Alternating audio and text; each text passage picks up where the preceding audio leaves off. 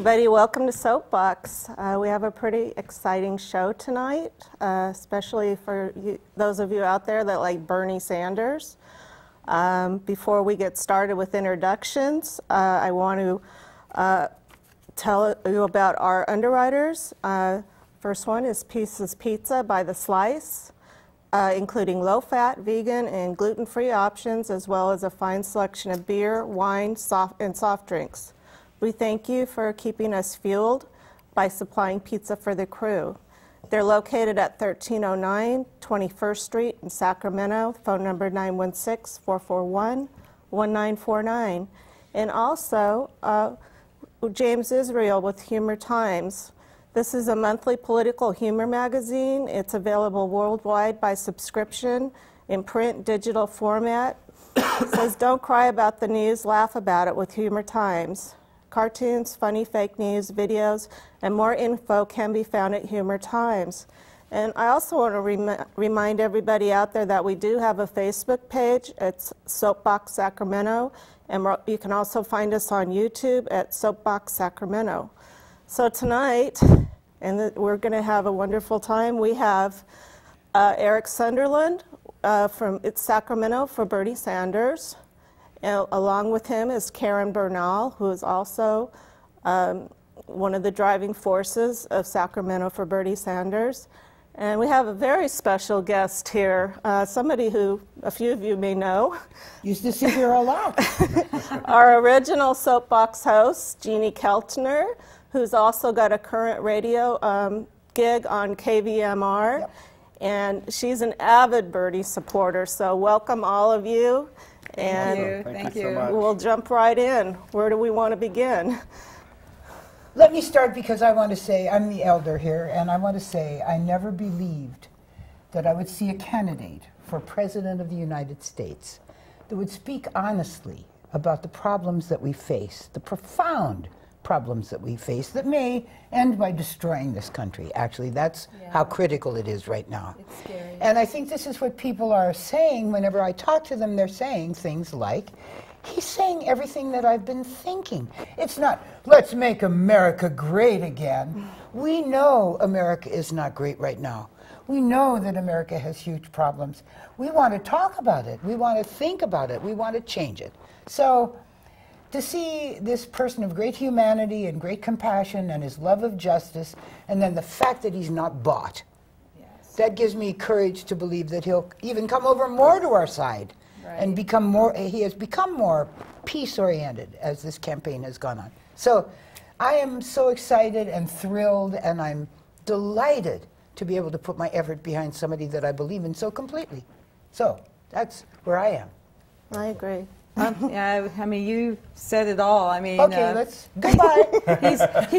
He's brought so many different people together, and I mean, I can't think of what a unifier he's been, and the fact that he is got great support among those self-identified independents says a lot. You know, not just only some of the Democrats, but the independents. Cynics, people that have grown very heartbroken and weary, are now inspired again. Yes. Young kids who have grown up really cynically because of the world we live in and what they see. I mean, he's inspired that following. Yes, we're really excited. It's fun. Yes, it is. Yes. Yes, it's fun. And the excitement is being reflected in the numbers in California. I mean, obviously we're looking at California. California is going to make a difference this time. Yes, and, it is. Voter registration numbers are through the roof right now. We have many people who are new voter registrations, and people who are switching over from minor parties so that they can, vote for Bernie in the primary. It's super, super exciting. That this is coming to California. This might be the moment to say about switching your party. Oh, yes. Okay. So as our number one priority going forward for the next few weeks until May 23rd, which is when you have until you can change your registration, that's when the deadline is, May 23rd. The situation that we have here in California is a lot of people who self-identify as independent voters, it's come up that easily over 500,000 people are have registered with the American Independent Party, which is an actual party, a very conservative one that was founded by George Wallace, but from back in the segregationist days. And the only two universes that will be able to vote for Bernie in the primary will be if you're registered as a Democrat or no party preference, which is in a different area than where the parties are located on the registration form.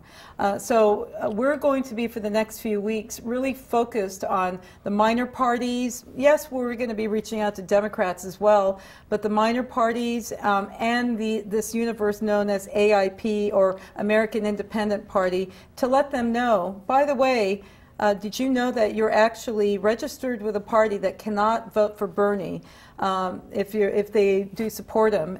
So that's and we need all the help we can get. So we encourage our viewers who may be watching, please show up and help us reach as many. What kind of help would they be giving?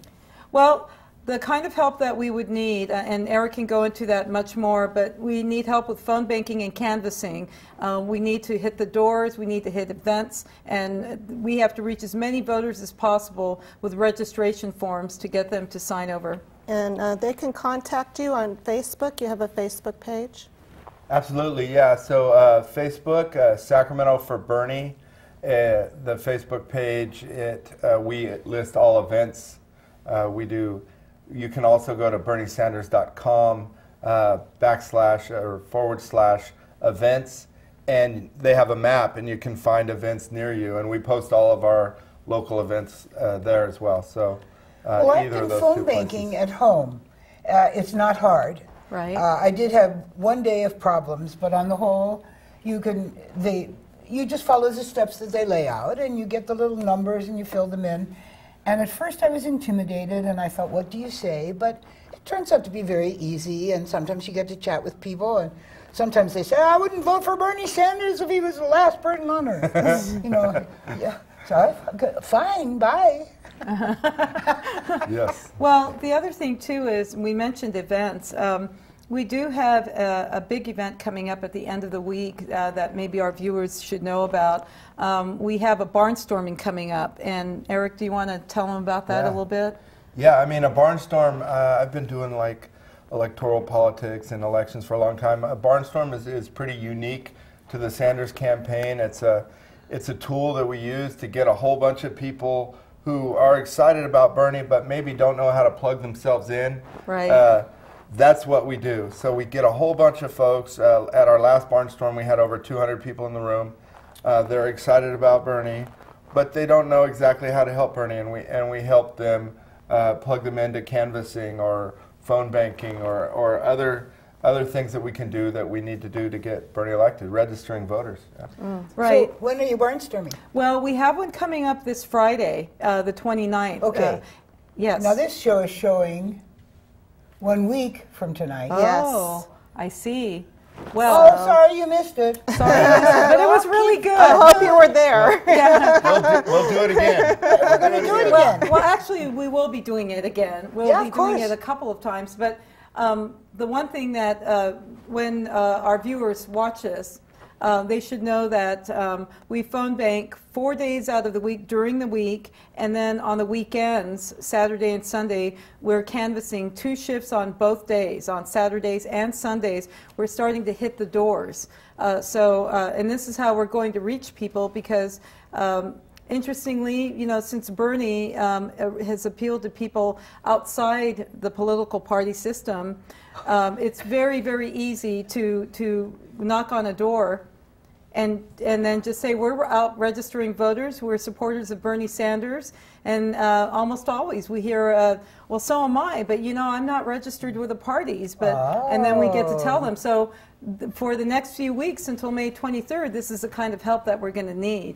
Because I confess I have had people, can you believe, and I believe this because if people haven't learned by now through this campaign how foul the commercial corporate media is, how corrupt, how disinforming, misinforming, it's unbelievable. I have never seen anything like it. Yes. The night after he won 3 in a row with big margins, I get my mail through Yahoo.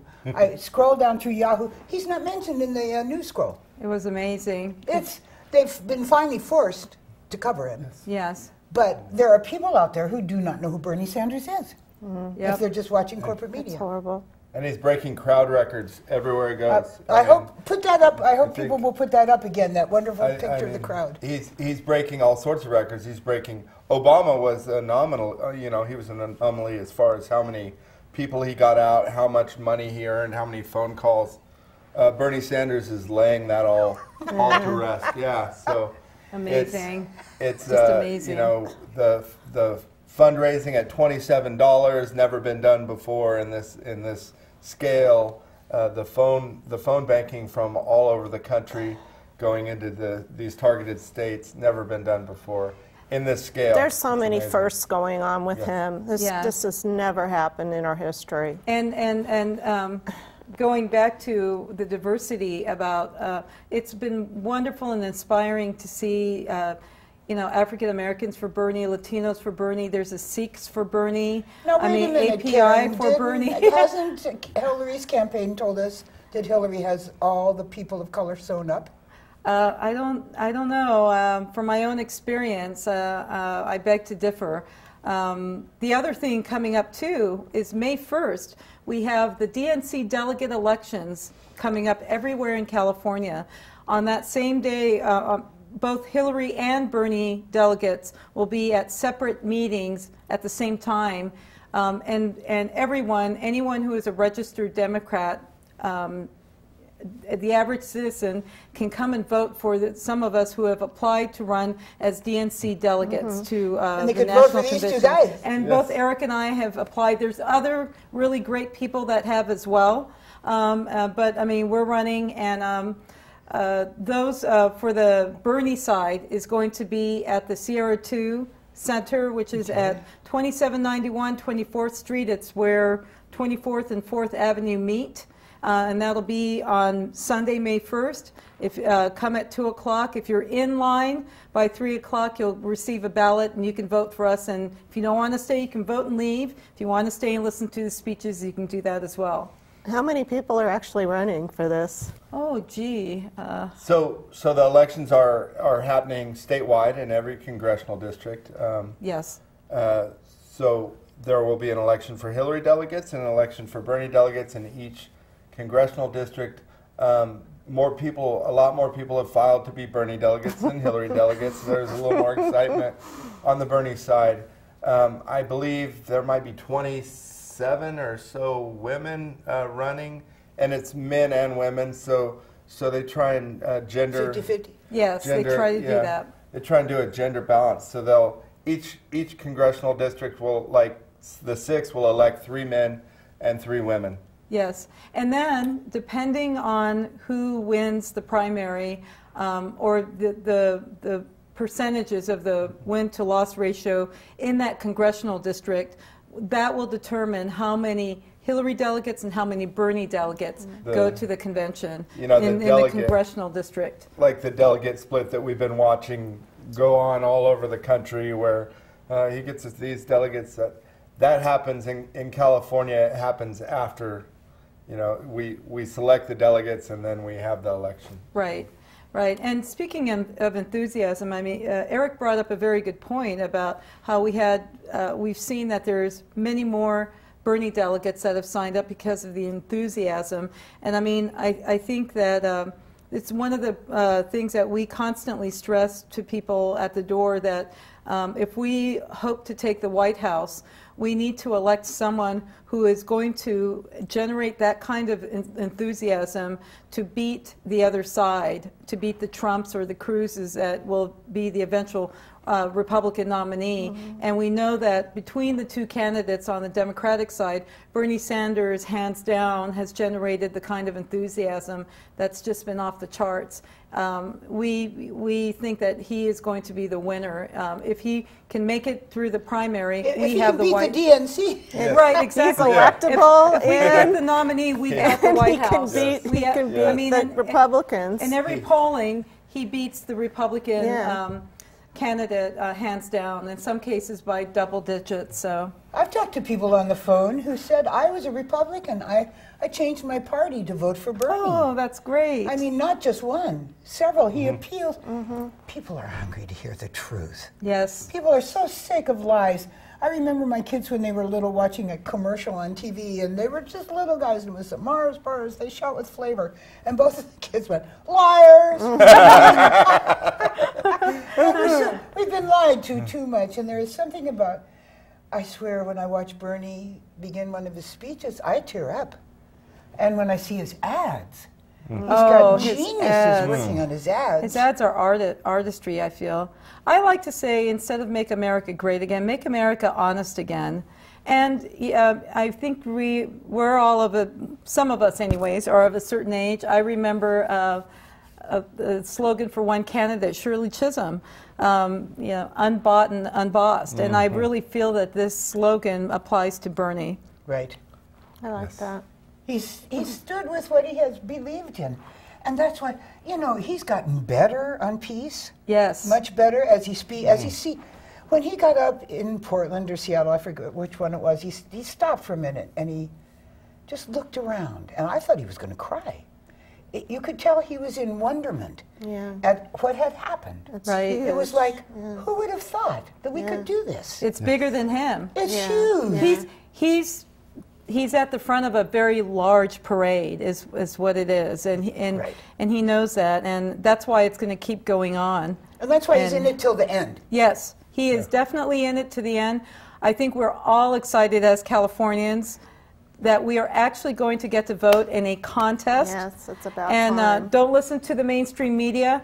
We're in this to win it. We're in it to the end, and we're going to take it all the way to the convention. It's just like Howard Cosell. He could go all the way, and he's going to. He's going to. So We got about 10 minutes out, so we want to make our most important points and show our love for Bernie.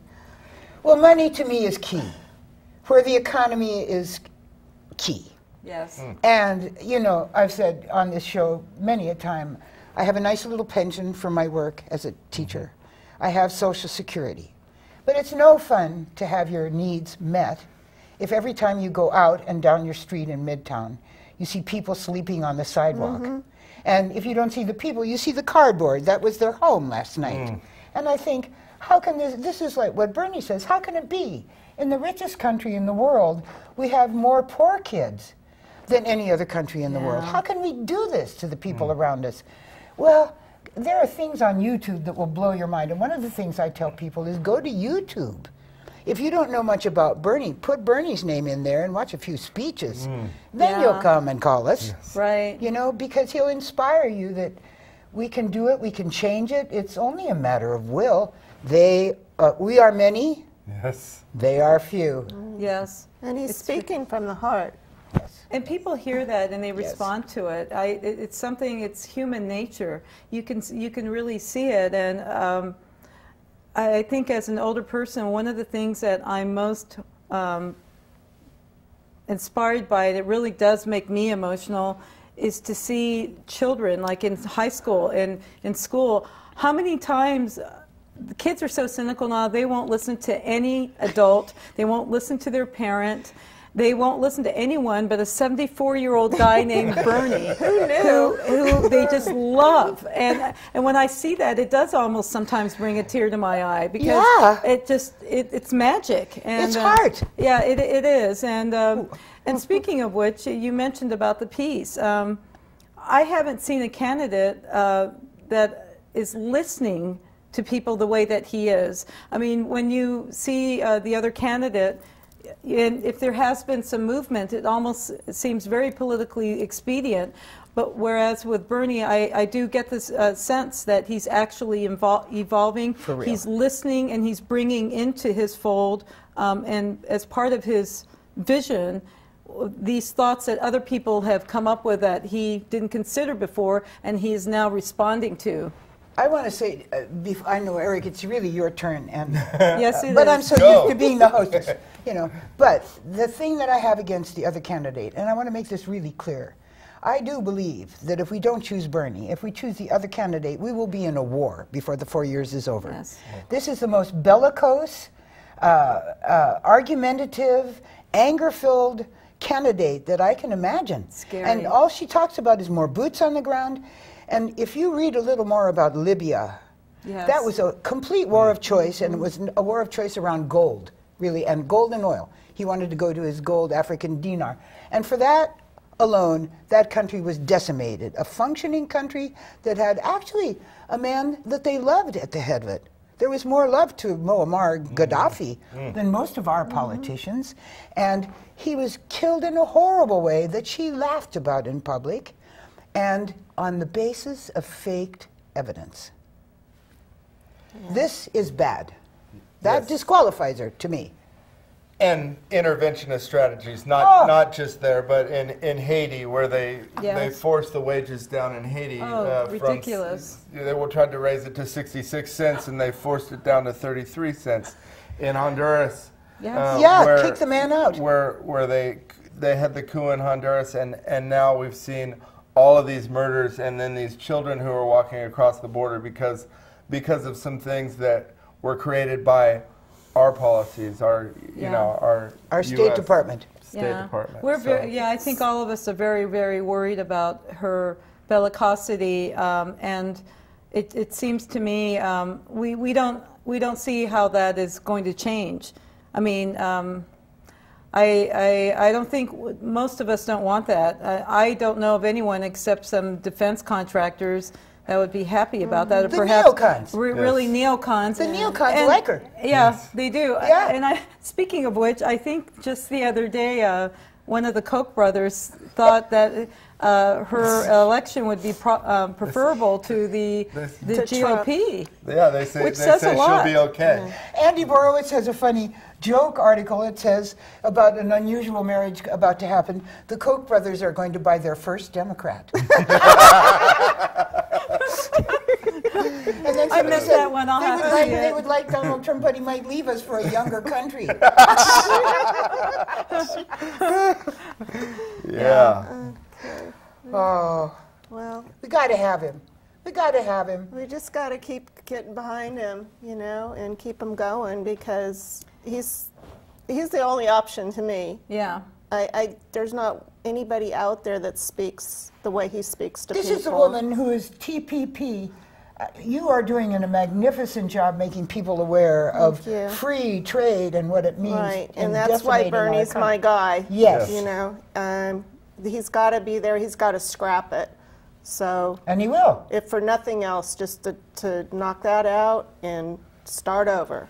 I'm afraid that no matter what happens, and of course we're going to work ourselves to the bone for his victory, but regardless of the outcome, it's obvious that the political system and the financial system and just the system in general is broken, and no one is going to play that game anymore. Right. And if he doesn't win, then it's really scary. It is. But even if he is there, we're still going to continue to have to push.